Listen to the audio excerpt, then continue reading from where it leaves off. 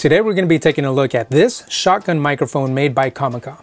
It's the CVM-V30 Pro. This mic has a super cardioid polar pattern. It has a low cut filter. It has 10 decibel adjustable sensitivity. It has a frequency range of 40 Hz to 20 kHz. It has a 100 decibel dynamic range. It has a max SPL of 114 decibels. It connects via 3.5mm jack. It operates off of 2 AAA batteries. The batteries will last 200 hours. And this microphone kit also includes a wind muff. Now that we've gone over all the specs, let's go ahead and jump into the unboxing. Hey there, my name is Adrian with ProjectRamos.com and dealsbypr.com. On this channel I do tech reviews, so if you're new here, consider subscribing.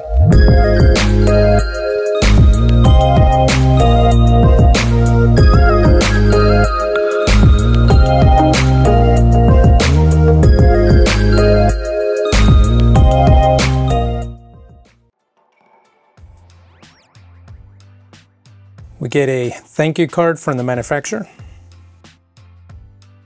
Here is the user's manual. Looks like we'll get a warranty card. Here is the wind muff, and it looks like it has a tag here to show you where to insert the microphone. Here's a microphone.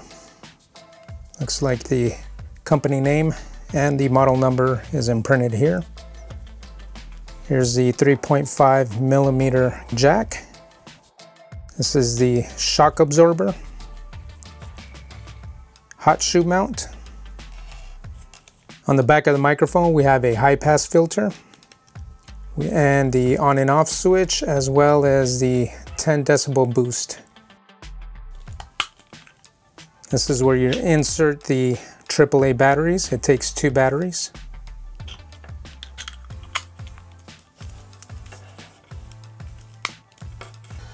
To quickly demonstrate here, this is how you install the wind muff onto the microphone.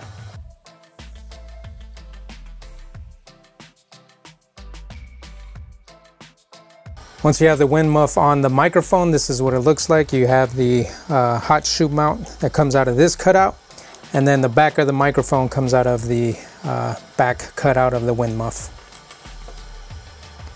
We're now recording outdoors using the wind muff on the shotgun microphone, and there's quite a bit of ambient noise. There's a little bit of wind going on right now, and there's a main street where cars are passing by, so I'm not sure how much of that audio is being picked up here.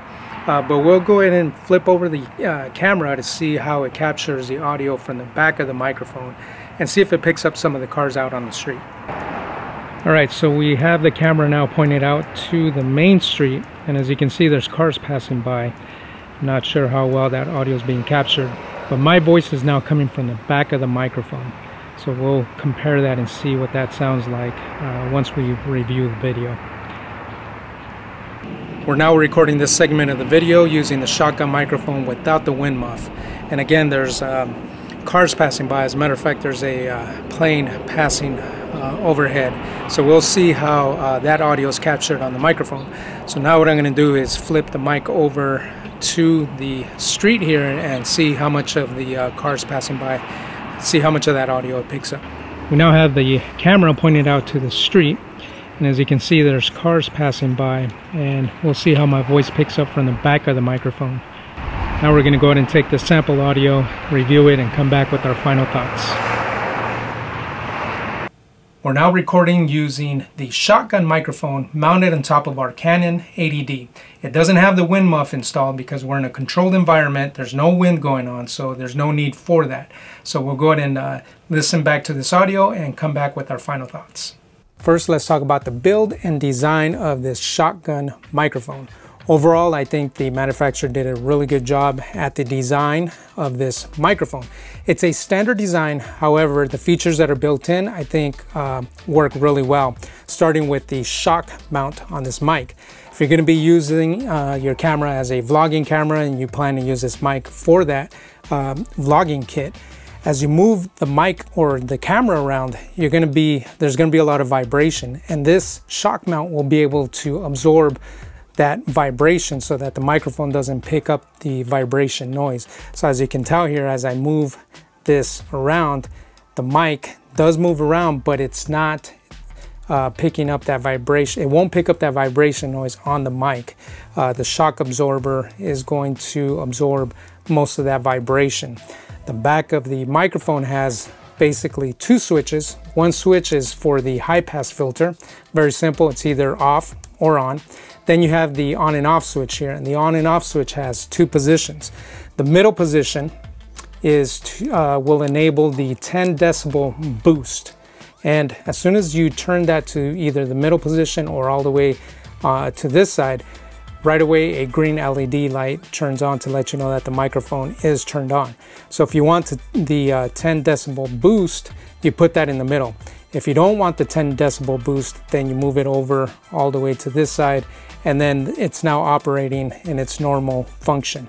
And then to turn it off, you just switch it over to the off position, and now the microphone is turned off. So overall, build and design, I think the manufacturer did a good job there. The only probably about the only drawback I can find with this mic is the fact that the cable is fixed to the mic. It's not a removable cable. I don't know how that's going to play long term, if this is going to become a problem, if if the cable becomes broken, or from using it over and over and over. It may not be an issue at all for you, but just do keep in mind that the cable is not removable, it's fixed. So if this cable stops functioning, then you're pretty much gonna have to get another mic. Next, let's talk about the setup and operation of this microphone. Setup, very simple. It has the hot shoe mount. This goes over your camera.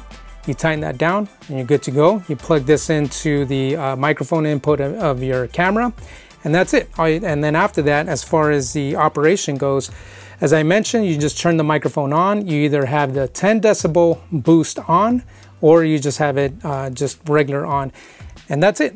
Microphone is good to go there. You also get one more option here. It does have a 1/4 inch mount here. So if you want to mount this microphone on, let's say, a tripod, you can easily do that using that 1/4 inch mount. So all you got to do is just screw that on to the 1/4 inch mount and you're good to go.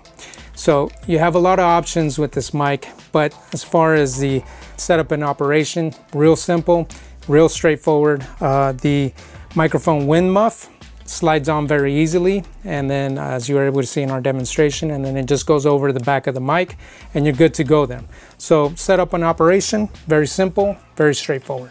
Now let's talk about the sound quality of this microphone. Sound quality is probably one of the biggest aspects, one of the biggest factors of deciding whether or not a microphone is good or not. And I think the sound quality that comes out of this microphone is pretty good. I don't think you're gonna need a lot of post-processing. So if you're gonna use the audio as is, I think the audio coming out of this mic sounds pretty good, as you were able to hear in our demonstration.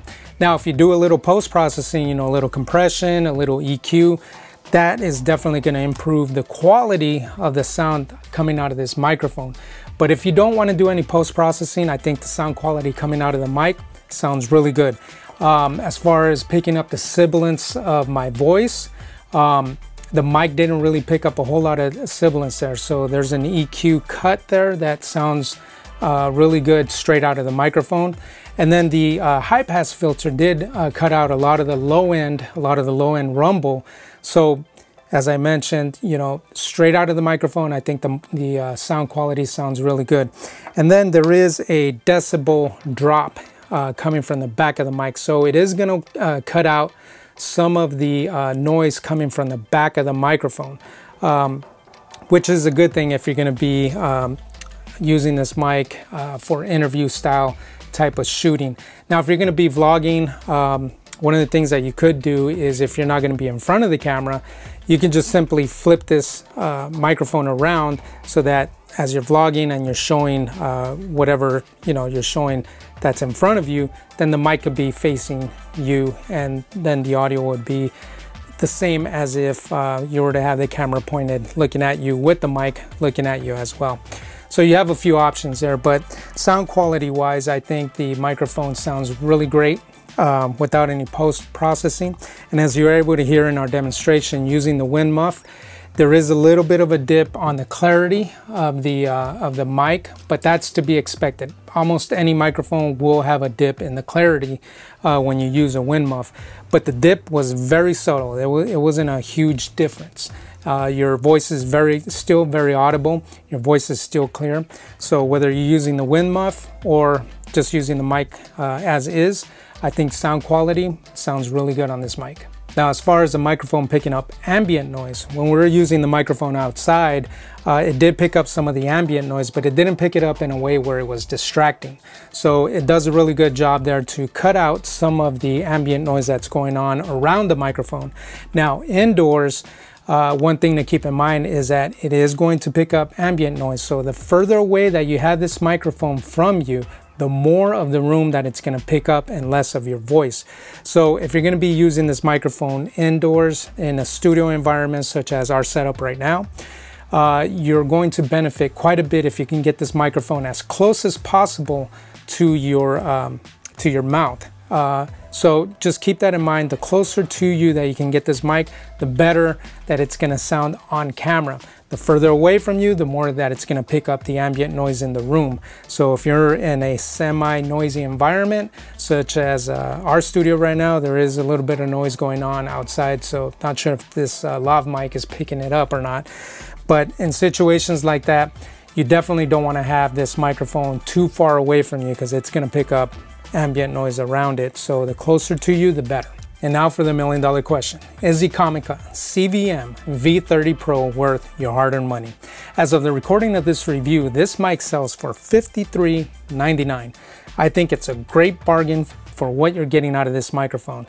The most important aspect of a mic is sound quality, and I think this mic does a great job as far as the sound quality that comes out of it.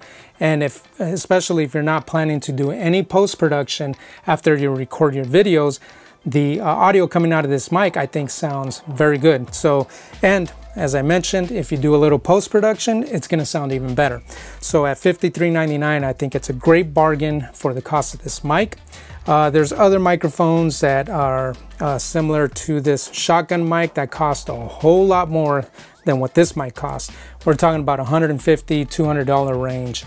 And I think at the $53.99 range, this microphone is a great bargain. I don't think you'll be disappointed if you were to pick up one of these mics at $53.99. So overall, I think this microphone is definitely worth the cost of the product. This is going to complete my review of the Comica CVM-V30 Pro. If you found some value in this video, I would appreciate it if you were to hit the thumbs up button. If you're not subscribed to my channel, please subscribe, that way you get notified the next time we upload a new video. And on that note, I will see you on the next review.